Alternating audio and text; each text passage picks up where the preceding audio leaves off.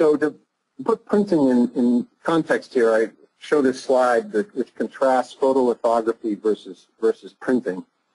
You know that in photolithography, if you want to produce, let's say, a metal line, you first start with depositing the material all over a substrate. You coat with photoresist, you expose, you develop the photoresist, and you etch.